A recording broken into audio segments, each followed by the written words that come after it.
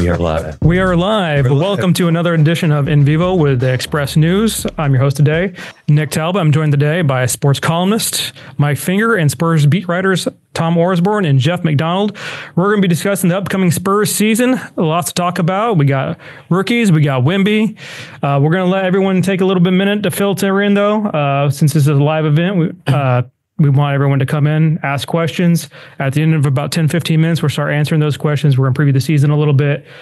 So make sure you hit that Q&A button down there at the chat, and not just the chat button. That Q&A button is how you will get your questions onto the thing where I can actually see it and read them and let these guys answer them. Otherwise, we will not know you exist. You will just be somewhere caught in the existential plane of not existing.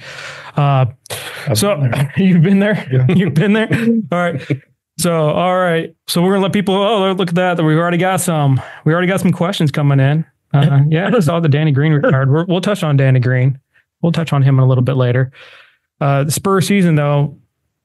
What do you think is going to be the biggest factor of these guys this season? We get 22-60. What the season they have to win, right? I mean, they have to win more anyway. That's going to be the biggest thing, right? They brought in Harrison Barnes. We brought in Chris Paul. Harrison Barnes mentioned first. Harrison, that's a promotion. Well, he might get more minutes. Well, maybe. We'll see. It's fair. He might get more minutes than Chris Paul. I mean, might play more games. Probably will definitely play more games. Chris is 39. I will tell you this: just early impressions of Harris of the new team, and this is maybe unnecessarily harsh, but we'll start out going crazy. Like if Harrison Barnes is our biggest addition, that's probably a problem. We had a comment that we had existential angst right out of the gate, and then Mike Finger just doubled down on it. I think a hot take artist over here. Would you let's start with it. Do you, if he has a better season than Chris Paul and Stephon Castle, like are the Spurs doing well? You need a lot from Chris Paul. You don't need Chris Paul to play 82 games. You don't need Chris Paul. By the way, did you introduce us? You did. I introduced everyone. You don't need Chris Paul for everyone to come in. Be an all-star. In your existential dread phase when he was talking. You don't need Chris Paul to be an all-star. You don't need Chris Paul to play 82 games. You don't need him to be what he was even 5 years ago. You don't need Stephon Castle to be Rookie of the Year. But I think you need significant contributions from those guys. And Harrison Barnes is around to be kind of a locker room guy, mentor. I don't think you're expecting Harrison Barnes to be an impact type player. We're starting with that. What, am I wrong? I mean, get to 35 wins or north of that. Doesn't he have to? I don't think so. No, I think he's starting. I think he'll starting, but I don't, and I'm not here to criticize Harrison Barnes. I just don't think that he is a key to their on-court success. I don't think you need 12 and 6 from him or anything like that. I think it's just be around, be an influence, provide some productive minutes, 20 minutes a night, whatever. But I don't want him to be Doug McDermott. The higher end Doug McDermott. Yeah. They did not add Harrison Barnes, I don't think, to be an impact on the court player. Am I already starting with controversy here? I don't know. I think we'll end up with the 12 and 6 though. I think if you're expecting that, you're setting yourself up for disappointment. We started this with a Harrison Barnes. I know. I was like, well, yeah, you did that. Well, he did. Nick Talbot. He just mentioned the name. I just mentioned the name. First name he mentioned. He was in the middle of a question, and you interrupted the question because we're starting with Harrison Barnes. Where do you want to go, Jeff? No, you're in charge now, buddy. And everyone thought we would start with Wemby, right? That's who. But there's not a lot of questions there. He's just good. Wemby's good. I mean, Tom, what do you think about the newcomers? Chris Paul, Stephon Castle, Harrison Ingram, Harrison Barnes. Wow. I'll start with Riley Minix. But who's the biggest impact newcomer? That's a good question to start with. Chris Paul. Yes. Chris Paul more than Stephon Castle. In the short term, yes. Wasn't the premise of this conversation, didn't it start with getting to 35 wins? Well, we didn't get to the end of the question, so I'm not sure. Okay.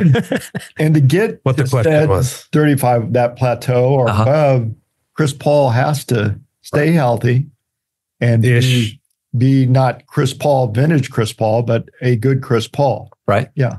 Yeah. Okay. And who's second on the newcomers?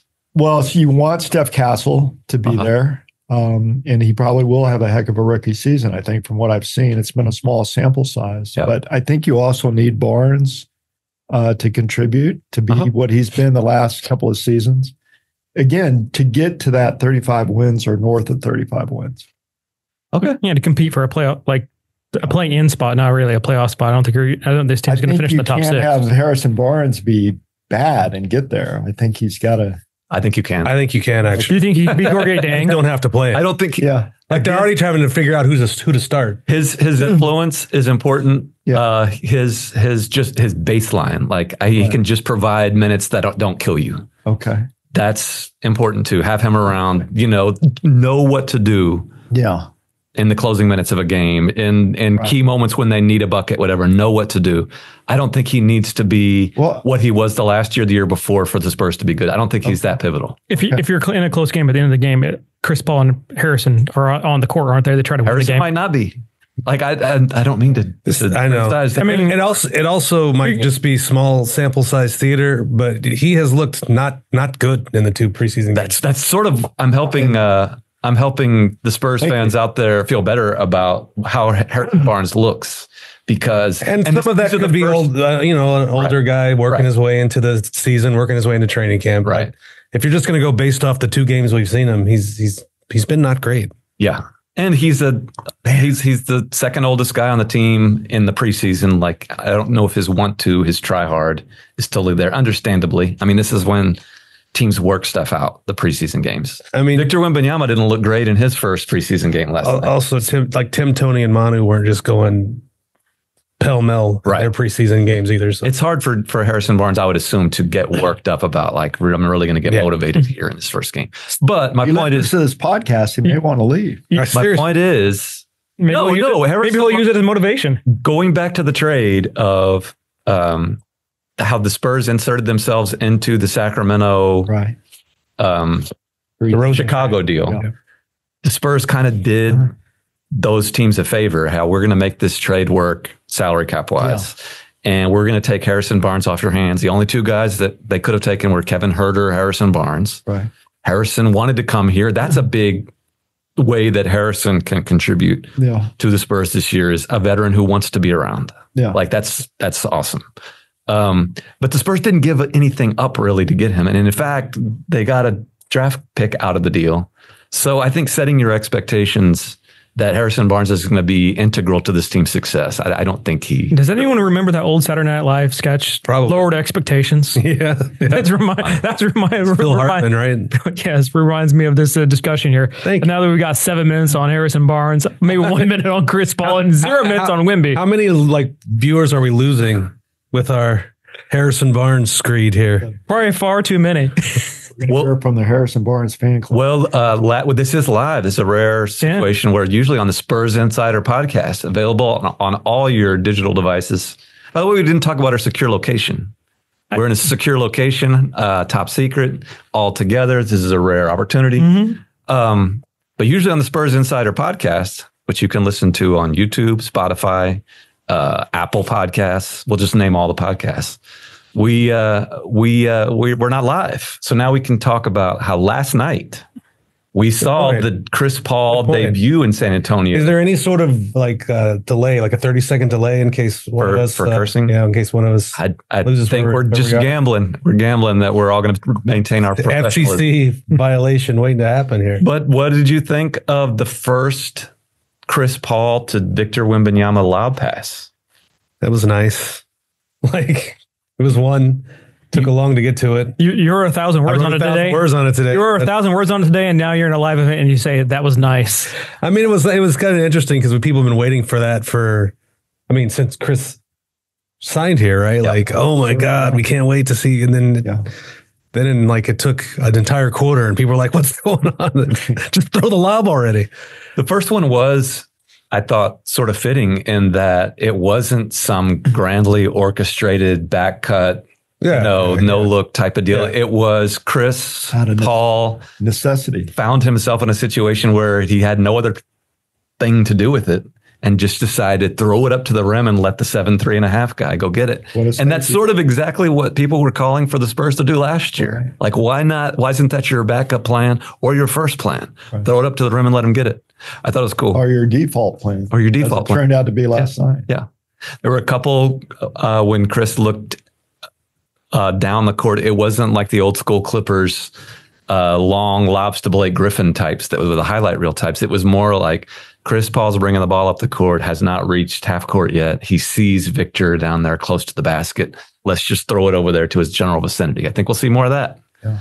Like that's not exactly X and O, like brain surgery. Yeah. But it can work every now and then. And there's a lot going on there because, I mean, obviously he's Chris Paul, so he's talented enough to do that. But also he's Chris Paul, so he has like the skins on the wall to be able to try that. Like if you're Malachi Branham last year, maybe you just don't, you feel like, oh, if I mess this up, you know, I'm going to get in trouble. Chris Paul don't care if it doesn't work, he's still Chris Paul, you know, and they're not going to bench him for that. That's So a definite. more of that. That's a definite aspect that Chris brings to this team. Is just that that confidence in decision making, where exactly what Jeff was talking about, whether it's Malachi Branham or even down the line to Jeremy Sohan or Keldon Johnson's. There's the tentativeness there because they haven't been in the big games before. Chris is not going to second guess himself. And that should help. They've all got to be better at that, though. And they do. Wemby seemed confident last night that he's seen enough in practice that there's improvement across the board with the team, hopefully. But you would think they've all got to be better at hit. Yeah. You know, taking advantage of his immense skills. What do we have in the Q&A queue there, Nick Talbot? All right, we can take one out from David Thackeray, if I can see this right, because my eyes aren't that great. Is Wemby working on a go-to post move? Let's talk about Wemby a little bit. Who? That's been the talk of the first week of training camp, right? Yeah. Yes, but we haven't. I mean, we've seen one game and he played in the paint 20 minutes. And what was funny about Victor last night is sitting up on the platform with Tom Orsborn and Mike Monroe. We were noting that Victor just looks like he hasn't played in months, and he's coming out there just trying all kinds of ridiculous stuff that he would never try in games. And what in the world is Wemby doing? He's not doing the post move thing. He's pulling up from 35 feet. He's trying nutmegs. He's throwing wild passes.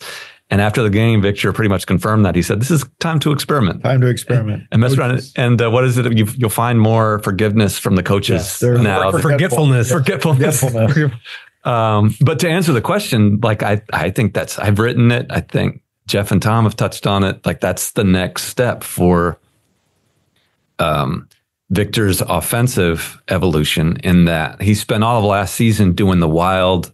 Not even wild, but just jaw-dropping highlight reel type of stuff where he's bouncing the ball off the backboard to himself. He's doing these sham God moves on the perimeter. I think the next step is to be more Tim Duncan-ish in that just develop a boring post move that works every time.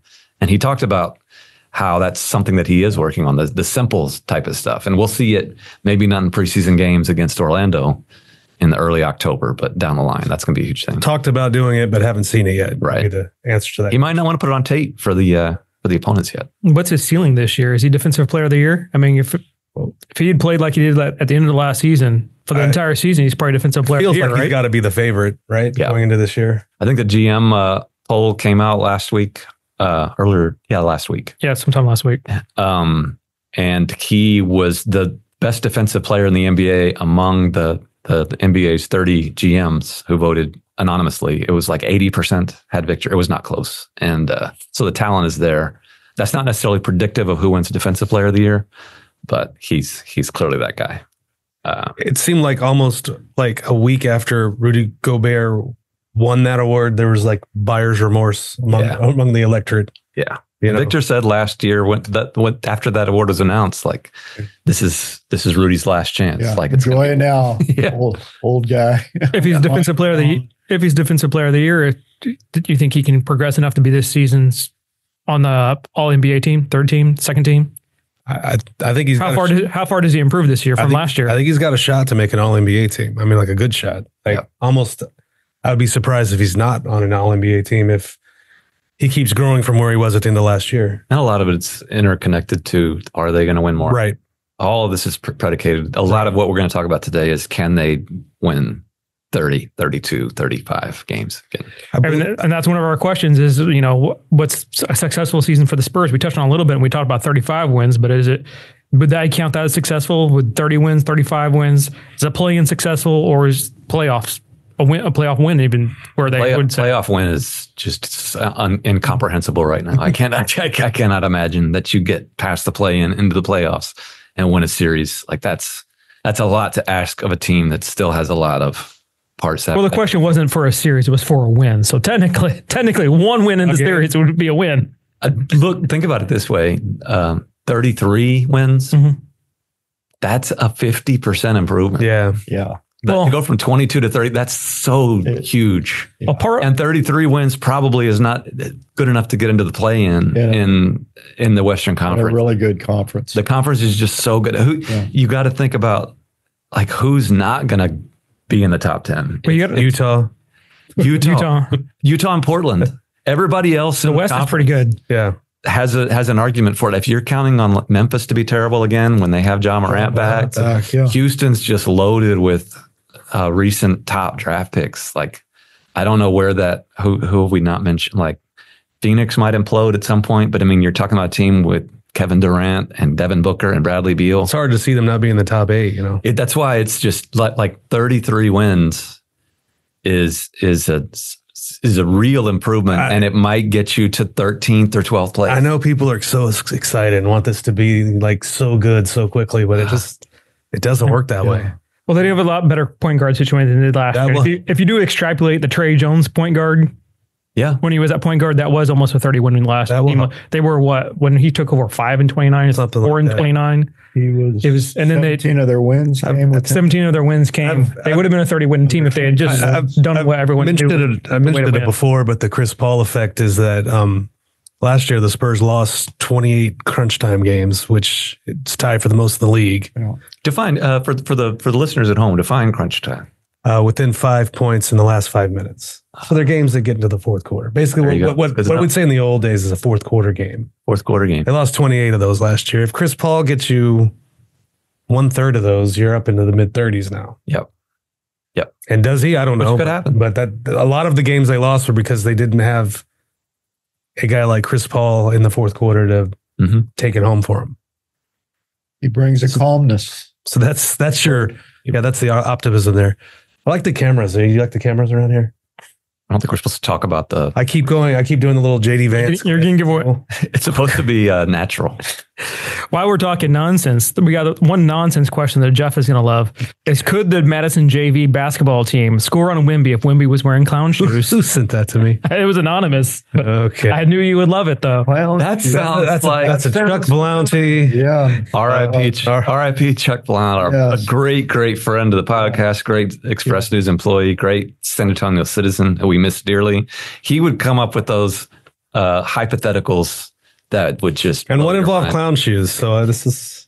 So what was the question again?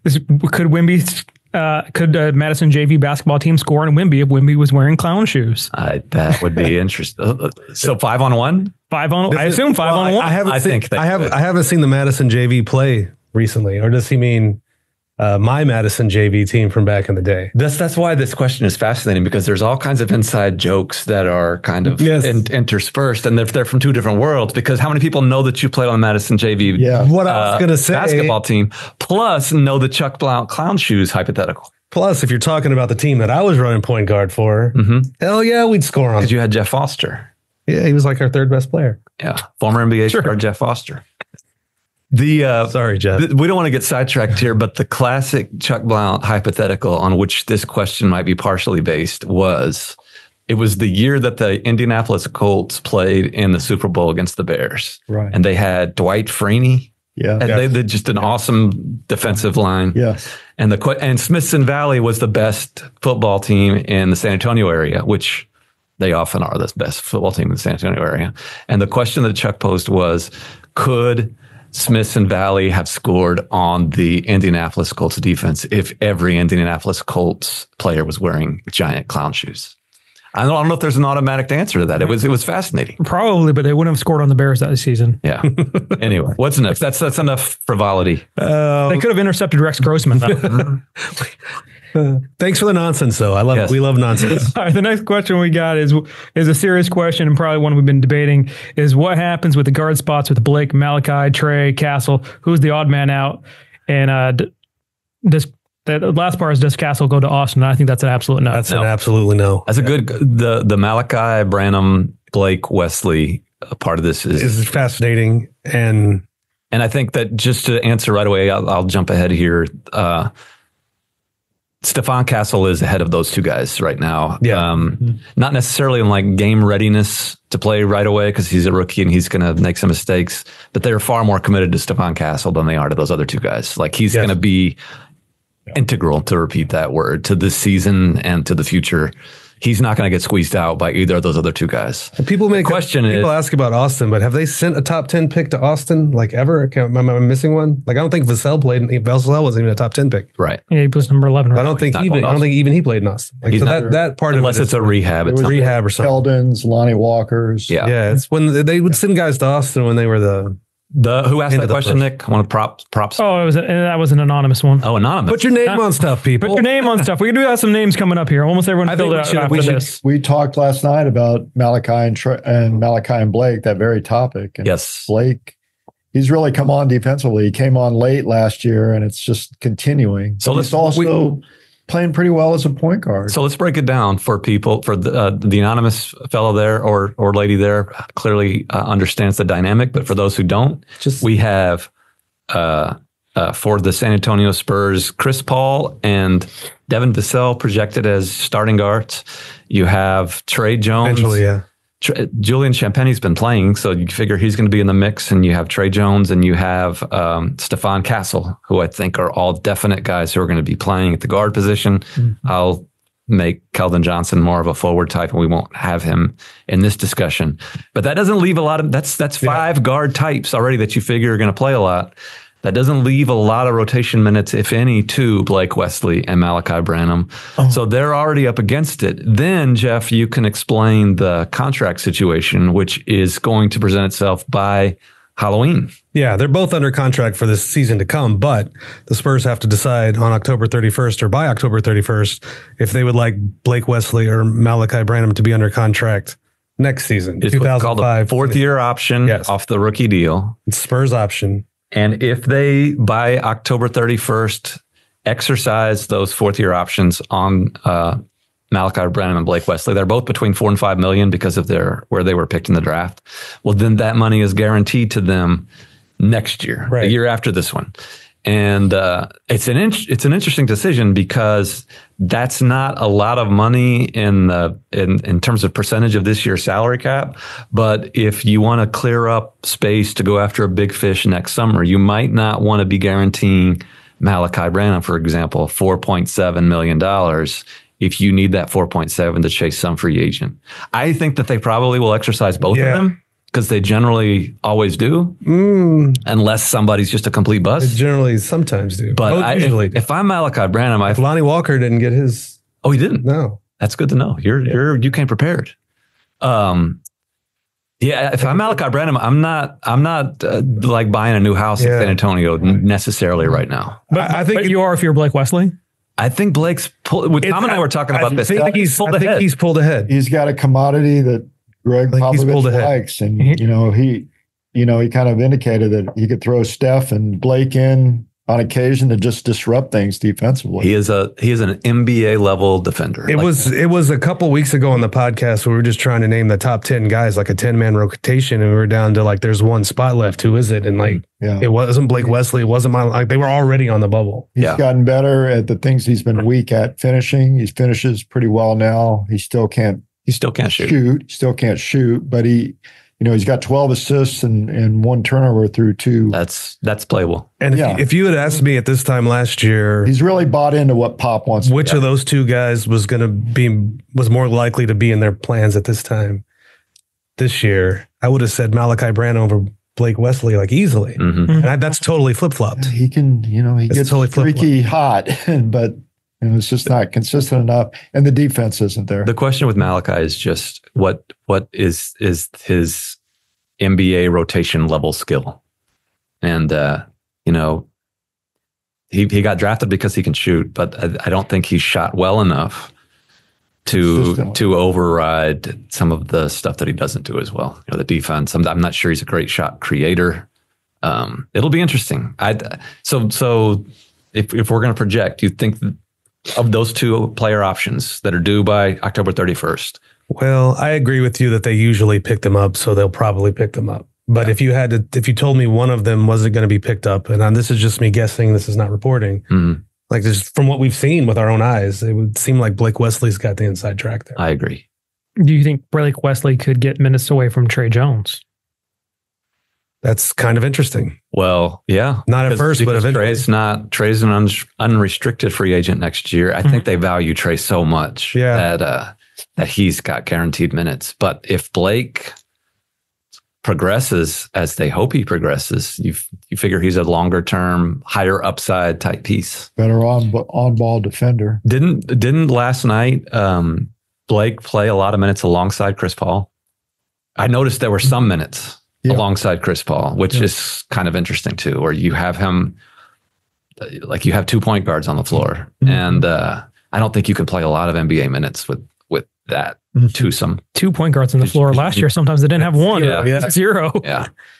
Because Blake Wesley needs to improve his shot a lot for that to work. But I think that in fact, we know, like we've heard from a lot of the guys around the team, players, staffers who are really positive on Blake Wesley. So that could be a huge deal for them this year if he comes along. They've really liked that Wesley Castle combo on defense when they used it in these preseason games. They've really liked it. To attack dogs. They're on there. Speaking of Castle, a question from Isaac Greenwald Mivtach. I'm sorry if I'm screwing up your name here. We'll just say Isaac. Other than Wemby, which player are you most looking forward to seeing this season? Other than Wemby, Jeremy jumps out to me. That's a good answer. He's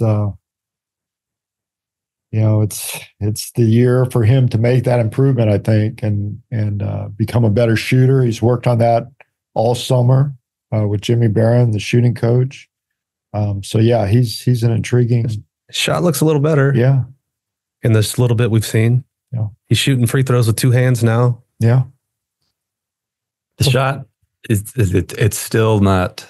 It's not doing the as the world turns spin. It actually looks almost. But it's not. It's not over the top. It's not Steph Curry yet. Well, he's never going to be Steph Curry, right? But I think the encouraging thing there is we discussed this on the Spurs Insider podcast this summer. You can get that on all your podcast listening devices, right? You can indeed. But the last time we talked to the players last April after the season finale, he seemed to be a little hesitant about whether he was willing to remake his shot. Jeremy Sohan we're talking about here, because it clearly needed to be remade. And the encouraging part for the Spurs is he clearly made an effort to do that this summer. I think that's step one for him, is admitting, step one for all of us, admitting when you have a problem that needs to be addressed. And so he admitted he had a jump shot problem, and at least started remaking it. Because this Jump Shooters Anonymous. Man, it is. We talked about this at some point. Just how tough that often is. I think Mark Dagno from the Oklahoma City Thunder. That's how you want to pronounce that? Go for it. How do you want to pronounce Coach D. Coach D. About the psychology of rebuilding a jump shot when you're a professional basketball player. Like, you've shot the ball your way, your entire career. It's part of who you are. It's very personal. And to totally deconstruct that, it feels unnatural and awkward. And like, it's a huge step for even a guy like Jeremy Sohan to say, hey, I need to completely break this down and start over again. Yeah. And I think the fact that he showed that he worked on that this summer, it's a big deal. Not to go too back in time, but what they did with Tony Parker, what Chip England did with Tony Parker to address that psychological part of it, was they showed him video of Tiger Woods, like changing his that's great, his swing over the years, and said, hey, if Tiger Woods is willing to work on a swing and adjust it, then you can work on your shot. And that worked on Tony. Like, it got him to buy in. And I think that answers Jeremy Gold's question, which, he wanted to know what would be an improvement of success for Jeremy. So thanks to Jeremy for asking about Jeremy. Jeremy Gold's always all over the tweets, isn't he? I recognize that name. Our next question from that Shout out to Jeremy is from Emilio Gonzalez, who said, "Please say hi to Tom and let him know that it's Emilio here in Scottsdale, Arizona. He wants to know, do you see any diamond in the rough in this group that we haven't talked about, whether it's a second round pick or anyone like that?" And he also wanted to know about Danny Green retiring and our thoughts on that. We got lots of questions about Danny Green retiring, so we're going to have to touch on Danny. Let's do it. I think Jeff should lead the Danny Green discussion because he was your guy for a long time when as a beat guy. A guy. He's my favorite dude. Yeah, one of my favorite dudes. Tell him why. Tell the listeners. Was it Emilio? Yes. Tell Emilio why Danny Green was one of your favorite locker room guys. Do you have something specific you want to, like, are you leading me to something? No, I know it's off-putting maybe that I'm being genuine. Yeah, I didn't recognize that on you. No, Tom and I both had many conversations with Danny Green over the years, just a great locker room guy, but he was your guy for a long time. I mean, because as a beat guy, you want somebody, go ahead and tell me. I was there when he came in as just like a numbnuts. Like I guess he played in Cleveland for a while. He'd been bouncing around the G League.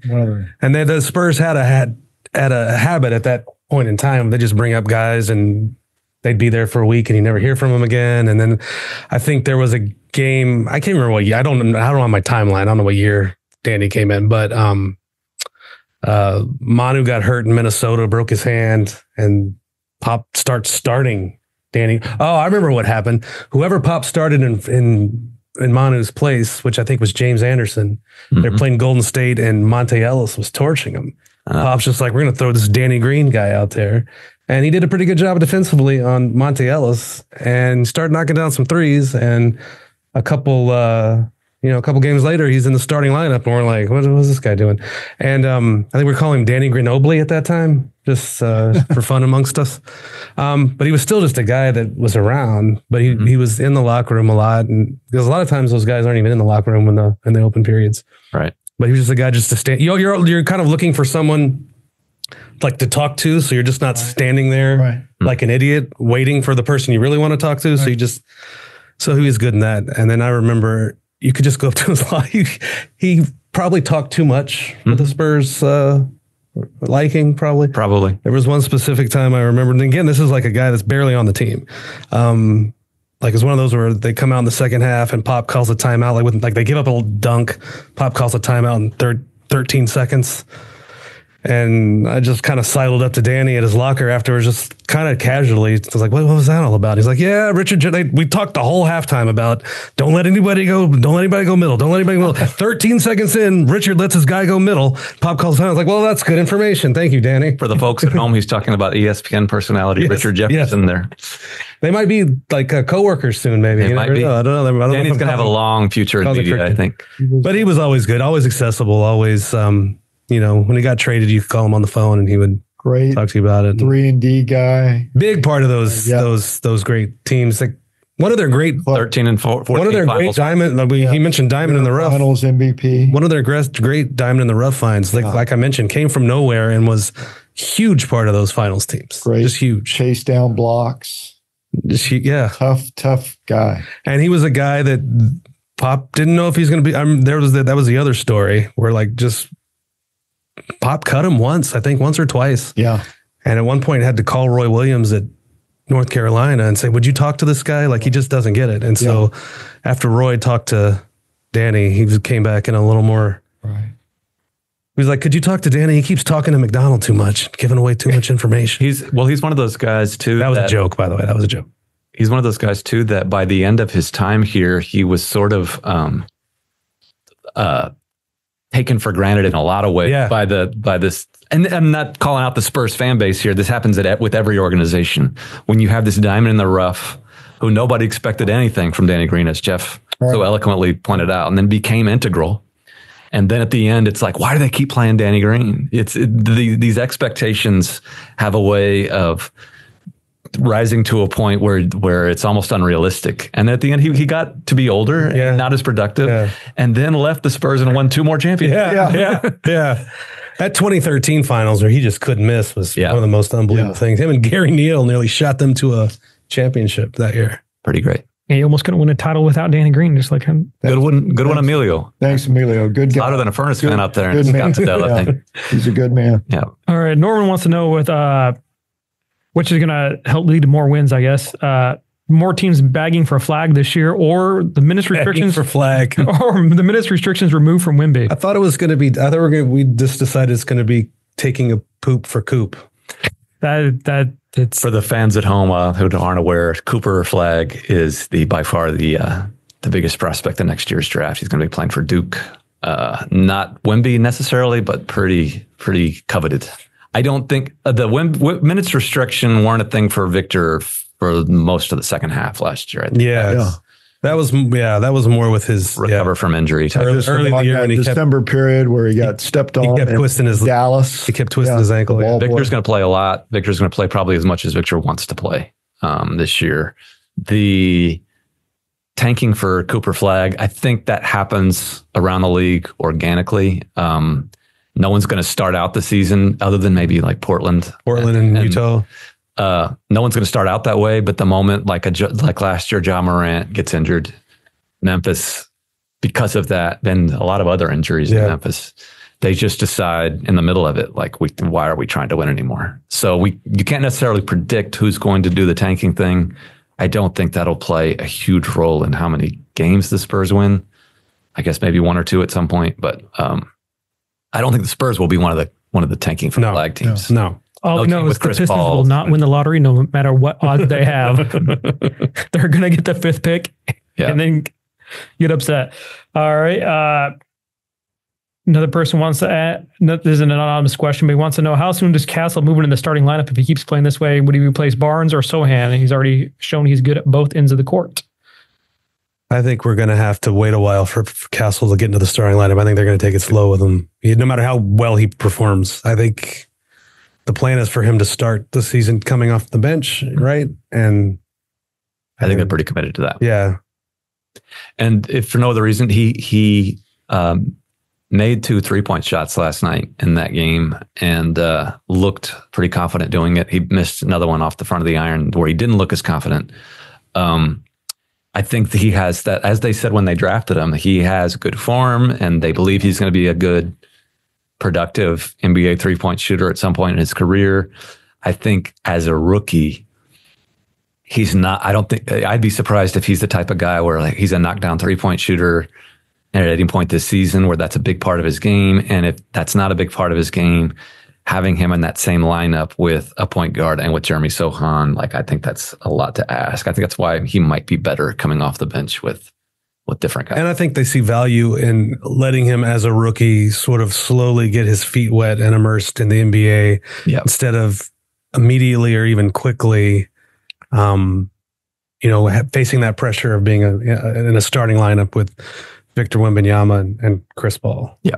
They were never concerned about his 3-point shooting, really. He just didn't have to do it.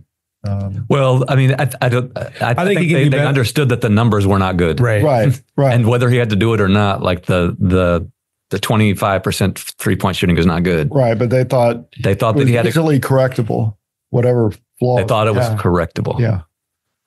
You take out the adjective easy. I would take out the adjective. He's got a good. It's not like he's a guy who had terrible form that they have to rebuild. Right. I think they start with his form and work on. They think he can probably be better off the bat percentage wise than he was at UConn, but he's also, to use your analogy, not going to be Steph Curry his first year either. More breaking news. Yeah. All right. Marcus Davis wants us to talk about what happens with Keldon this season. That's a good question. I thought it was interesting that when we talked to Pop about Keldon, he kind of said, we don't know what his role is going to be. He wasn't really committed to him coming off the bench still, even though I think that's probably where he's going to end up. But it's hard to tell right now because of the injuries. And Keldon didn't play last night against Orlando. He did start against Oklahoma City, but the Spurs also had some guys out. So it's hard to know. Healthy late scratch with him. Yeah, it's hard to know. I mean, we don't have Pop telling us or even showing us what they plan to do with Keldon. If you're asking me what I think he's still off the bench as he was last year. I think they moved him there for a reason. I think he can be your go-to guy off the bench, which is the reason to put him there. If Keldon's not involved, he's just kind of floating in that starting lineup. He's a guy who needs to be involved. I think we've figured that out about him over his years here. He's the longest tenured Spur. If he's floating, he's not what you don't get that energy from him. And the best way to get that energy is to have him kind of be the guy with a unit. And he can never be that guy if he's playing with Wemby and Chris Paul and Devin Vassell. And so it makes the most sense to keep him off the bench. And that's why, the question there is when does, I guess there was one before, when does Stephon Castle get to start? When does Keldon get to start? Like, the Spurs don't necessarily see that as a promotion. Yeah. Manu Ginobili played most of his Hall of Fame career coming off the bench. And it's not that he was demoted below Danny Green. It's just that he fit better coming off the bench. The Spurs and a lot of other teams around the league have over the years come to realize it's better to split up your good players in some ways, or your scorers in some ways, not have them all lumped together in the starting unit. And then as the game goes along, you can mix some of those guys in. Keldon might be in some of their closing units, even if he doesn't start, but I think you're going to see him come off the bench for most of this year. It's almost a hockey philosophy. And he'll also be, he'll be on the trade market too, till February. His name will be out there for sure. One thing certain, he genuinely is in great shape. Yeah. He is cut out the Buc-ee's. Very trim. Yeah. We had that long discussion with him after practice about Buc-ee's, and he's not going to go there anymore. And got to make sacrifices. I got to make sacrifices. I promised I'd eat double the Buc-ee's for him. And then we walked away, and our buddy Mike Monroe was elbows to me, and he goes, "Hey, what's Buc-ee's?" No. I swear to goodness. Name me a better gas station. Well, I think most of our listeners. That was Keldon's quote. What else we got, Nick? We got a couple of questions on Devin Vassell and what he needs to bring this year and when he'll be healthy again. The verbiage on that, we discussed this on the last Spurs Insider podcast, which is available on all your podcast players. Like Spotify? Spotify. What about Apple? Apple Podcasts, YouTube. Do I have to listen to it on my phone, or can I just type it into my www? You could type it in your www. You can listen to it on your phone. You can listen to it while picking up your kids from school. How would I do that? Just like on the radio, like the terrestrial. Use your Bluetooth. Yeah, what now? Bluetooth on your phone. Yeah. Anyway, the Spurs say they will reevaluate his injury on November 1st, which we had this debate last time, but I don't think he's going to be playing. I think the way to phrase it is they are hopeful that this is a lot of caveats as I spit it out. They are hopeful that he might be able to play that first week of November. Maybe not on November 1st. And I said hopeful, if they get there and he's not. But I do think he's not in the like rehabbing the injury phase. It's more just a conditioning phase and ramping up that part of it. It's not like he might hurt himself phase or he's not recovered phase. It's just more making sure his conditioning. He hasn't been able to do much until now. So it's making sure his conditioning is in shape before he can. He appeared to be going pretty hard in practice the other day when we got to see him going up against staffers. He looked pretty. And when he comes back, he needs to be better than he was last year. He didn't have a terrible year, but that's their second scorer. How's he going to be better? That's their second, just more consistent, more reliable. I don't know. He's a huge part of their improvement. I think he had a good year. I think with what you're saying is we need to kind of limit those games where he scores 6. That's what I mean. He doesn't have to score 20 every game, but just those be better. A few less of those little clunkers where he's 0-4 or whatever. And as you know, this is your 18th NBA season on the beat. Like a big part of a big skill in the NBA is just avoiding those bad nights. Yeah. That's what the good players do. They don't have the clunkers as often. Because a lot of guys go out and score 4. Like, it's crazy how many just random guys have gone out and scored 40 or 50 on a given night. How many players on the Spurs training camp roster have scored 50 points in an NBA game? One. Victor never got there last year, right? No. Is it Harrison Barnes? It's Malachi Flynn. Malachi Flynn had a 50 spot last year. There you go. For Detroit, well, that's a copy. And I think someone told me the next day he was like 0 for 7. Yeah. Then the next game. Speaking of guys who get cut, we got a couple questions from wow. Liam and I lost the other person's name, Chuck and Chuck Shipman. They want to know who will get cut this season, who's on the roster now, who's not going to make the team, which guys are going to kind of get sent to the G League, and do you see anything in any of them like a Harrison Ingram? That's Tom's category Riley there. Well, Harrison Ingram's headed for the G League. Yeah, he'll be a G leaguer. Yeah. Explain to the viewers at home about the roster limits and the two ways and all that type of stuff. Because your Spurs have 15 guaranteed contracts, guaranteed spots for 15 spots. They're all filled, and 3 two-way contracts, which are currently filled by David Duke Jr. David Duke Jr. Mm-hmm. Yeah, got through and Harrison Ingram. So second round pick. So 2 of the 3 two-ways are filled. Riley Minix from Morehead State is in competition for that 3rd two-way spot. And the Boston kid. Brandon Boston. Yeah. Brandon. So one of those probably gets a two-way spot if they don't go sign someone else. And Malachi Flynn, he of the 50-point game with Detroit, doesn't have a spot. Yeah. To keep Malachi Flynn, you'd have to cut someone off the main roster. Malachi Branham. Yeah. Malachi Branham has guaranteed money he for does him have already this money. year, $3 million, something like that. So that's, to answer that question, it's pretty cut and dried. Like you have 15 guaranteed roster. We have 15 guaranteed contracts for 15 roster spots. The only person who could fill one of those spots is Malachi Flynn. To give him one of those spots, you have to cut somebody. I mean, eat the money. The real battle is for that 3rd two-way spot, which isn't really a sexy battle to cover. Right. But generally, the roster is what the roster is. Yes. A couple of people here like the game of Riley Minix. I'm hoping he panned out or is a sleeper. All over the Riley Minix. Well, who at this table has talked to Riley Minix more than you have? Nobody. Not really. Not really. I didn't talk to him in Summer League, and Jeff and I have talked to him an equal amount. All right. I'm trying to give you credit. Marcus had another questions for us. Who will end up being the better backup for Victor, Mamu or Zach? This is going to be fun.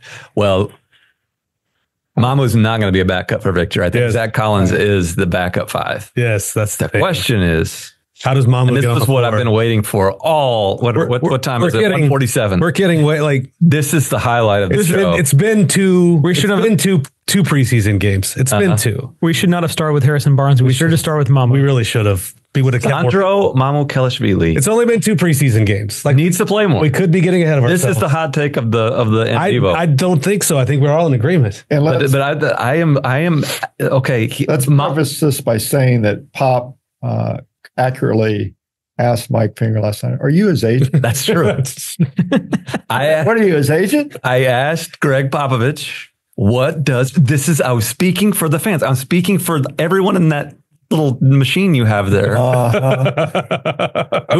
loyal listeners, because I think this is a question they want to know. So I asked Greg Popovich, what does Sandro Mamu-Kelishvili need to do to play more? And Pop said, what are you, his agent? And I said, I would take that money in a heartbeat. I'd take 10% of Sandro Mamu-Kelishvili's future earnings in a heartbeat. But anyway, Pop basically says he needs to be more solid all around. Which makes sense. He didn't flat out say he needs to defend better, but that's what he needs to do. That's what he means. But the thing he did say was it's been 2 games. I keep putting but if he keeps shooting the 3 like this, it's going to be hard to keep him out of there. Yeah. Because they don't have anybody they can shoot. Yes. So if this guy's going to come out, he's not going to hit 60% from 3, but if he can shoot close to 40, plus all the other stuff we know he can do. Yes. There's a spot for him. There's a place for him in the rotation. As we all know here, it's not just that Mamu is a shooter. He's not just a spot up guy who's waiting for his opportunity to hit his 3. Right. He knows how to play the game on one end of the floor. He is like what Blake Wesley is to the defensive end. Mamu is to the offensive end. That was a good analogy there. He does because he doesn't just stand and shoot. He moves the ball. He cuts. He passes. He is a playable guy on the offensive end. And if he could just not kill you on the defensive end. Pop didn't say this last night, but I think there's more to what he said about playing confidently, stroking the 3-pointer, whenever he has the chance. All that type of stuff is true. But there's moments when Mamu's at the other end of the floor where, especially if he's up against the center, sometimes even against a power forward, where the guy's just he's bullying him down there. Yeah. And he's giving up offensive rebounds. And that's what he can't do. You don't have to be a defensive stopper if you're Mamu, but you can't be down there just letting your guy play volleyball over the rim like that. And I think if he can just be passable, he's a guy who could really help because he's fun. Like I think he played well with Victor. Even pro basketball players like to have fun when they're playing, and those guys like having Mamu out there. Yeah. He's not a guy who's just gonna you pass the ball to and takes the shot. Like he's gonna pass the ball back to you if you're Victor or Jeremy or Devin. I think Mamu should play more. Whether or not he's a defensive black hole or not, I think it'd be great. I think there's definitely a spot in the rotation if he's playing the way he's been playing. If you listen to that, Tom transcribed it, but if you listen to that, you probably have a better memory of it. But there was a line that Pop gave me in there about how he's going to give us something to think about, and we probably should want to get him on the floor more. He said that makes him somebody we have to look at very seriously if he's going to continue to make shots like that. I think he'd be. I would love to see him play more just because he's fun to watch. Another quote from Pop that stood out to me last night was when he was talking about Sidi Sissoko. He's going to be a good part of our program for a long time. Man, he does. He wants, in the worst way, to. And I don't want to argue with a Hall of Fame basketball coach, but I just don't see it yet. Oh, I like Sidi. No, they're gonna run out of spots, and All right. Well, that segues into our next question. When we're running out of spots, right? We've already talked about the rotation. The Spurs have tons of picks. Who's trade bait on this team? Julian, Keldon, Trey Jones. Who's trade bait? Well, Trey Jones and Julian Champagny don't. Julian Champagny is making $3 million a year. It's hard to move trade. The needle. Keldon's name will come up because of his contract and what he makes, and that makes other trades work. There's an obvious answer. It's Keldon because of what Jeff's just said. It's just because of you can't go get somebody good without trading $18 million worth of contract. Because that person good is going to be making $18 million or something thereabouts. So if a move is made this year on the trade market, meaning by February, the trade deadline, or even next offseason, like a guy who's going to be involved in it is almost certainly going to be Keldon Johnson. That's not an insult to him. They like him. That's why his name came up this summer all the time, just because it's almost not like they're not trading Keldon Johnson. They're trading the number next to his name. Yes. The contract number. So unfortunately for Keldon, and I'm sure that's just, I can't imagine just to every time you turn around to hear your name and trade stuff. Like he wants to be here. When you love it here. He loves his little ranch, and he's always out at UTSA stuff, UIW stuff. Like he's a true San Antonian. Name me a better San Antonian. The other person they threw out there for trade bait, Isaac threw this one out there. He's already asked a question, but he's Zach, the trade bait at all, because Zach Collins with his contract.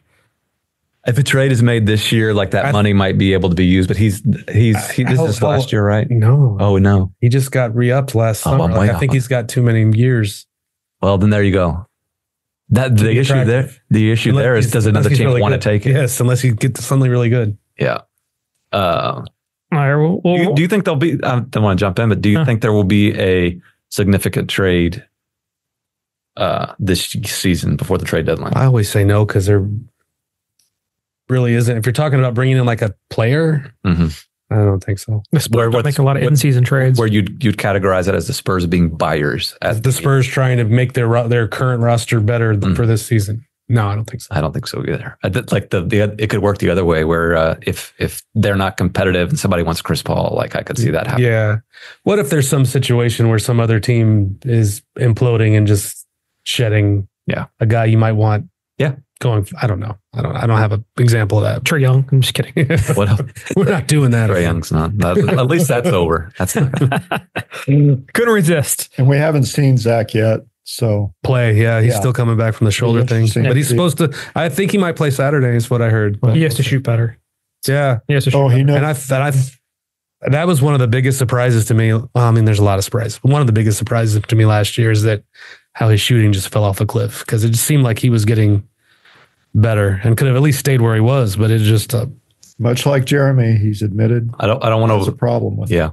I don't want to reward this PR behavior. I'm not going to mention the name because I don't even think I remember the name. But did you get the unending emails from the people who are trying to set you up to interview Zach Collins about some new workout studio that he was attending in Stone Oak? Like, no, we don't want to. We don't want to do free publicity for a workout studio. Anyway. Stop. Go Calvin ahead. just goes to Lanier. Yeah. All right. We're winding down here. So I'll do this for our final question from Andrew, who says, we all know that Pop could coach until he's 100. Boy. Assuming he begs off. No joke.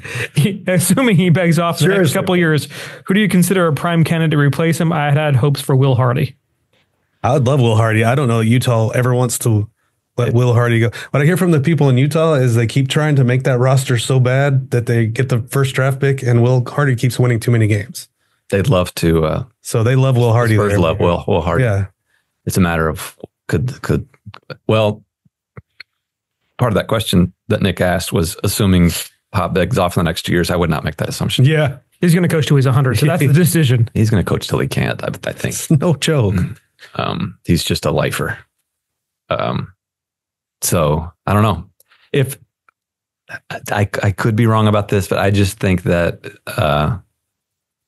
if the Spurs are looking for a head coach, it's because Pop had no choice but to walk away. Okay, but let's say within the next 2 years, looking for a head coach. Who are the guys? Will Hardy's probably first on their list. They would try. They'd probably see what Quinn Snyder's up to. Yeah. I'm just thinking about guys they do that like Quinn. That wouldn't be a very popular move, I don't think. I agree. Who else is on your list? Becky Hammond. I'm not. She might be on the list, but I'm not sure that would. She's been on a lot of lists and hasn't. Yeah. It doesn't necessarily have to be someone who's coached here before, although they're almost everyone in the league has. Big on corporate knowledge. And Chris Paul. Actually, there you go. Actually, I think I have the answer. It's who Victor Wembanyama wants. Say it. You pronounce it. Oh no! I'm not saying Vincent Collet. I'm just saying whenever the Spurs make their next decision, who emerged along those lines, you're going to ask Victor Wembanyama, like, do you have a guy? Collet signed with Cleveland, right? Collet is not going to be that guy. I like Collet a lot. I talked to him in France a lot this summer at the Olympics. He's awesome. I love him. Yeah, and he's also older. They're going to hire someone younger. I can't believe that we're talking about this because I think Pop's going to be here for years. Yeah. But when that comes up, I think Victor Wembanyama is going to be consultant on all of this. So they wouldn't necessarily go out and hire.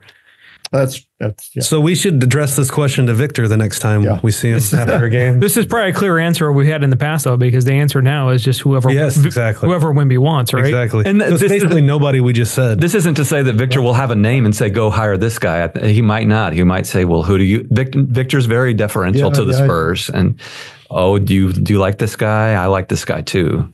Yeah, but I think that he will be consulted on anything. He might be throwing his weight around a little more 10 years from now when Pop retires. He might be. All right, we'll end this with final prediction round. Fast as you can. How many wins do the Spurs get this season, and do they make the playoffs? 34, just short of the play-in. 36, and same.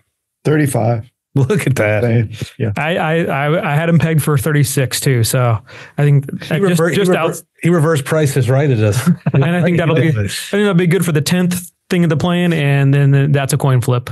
Yeah, I'm getting into there. So it all hinges on Harrison Barnes. It all hinges on Harrison Barnes. Maybe get to the play-in. Like, it doesn't take a whole lot to get there, but it's a deep conference. Yeah. Like, I'm not going to be shocked if it really depicts. I mean, it's going to come down to like who gets injured this year. That's what it always comes down to. Exactly. I think it's going to be a fun season. I just think that's your prediction. I think it's going to be a fun season. It's going to be a little bit more promising than last year. Mama's going to play a lot. Tom Orsborn predicts fun. Yeah. That's his prediction. That's a lot of joy this season. 30 minutes a night for Mamu. Yeah. Right. All right. Well, that'll wrap us up. Finger, you want to take us home? Hit us with the tagline? Take care of each other out there and keep it real.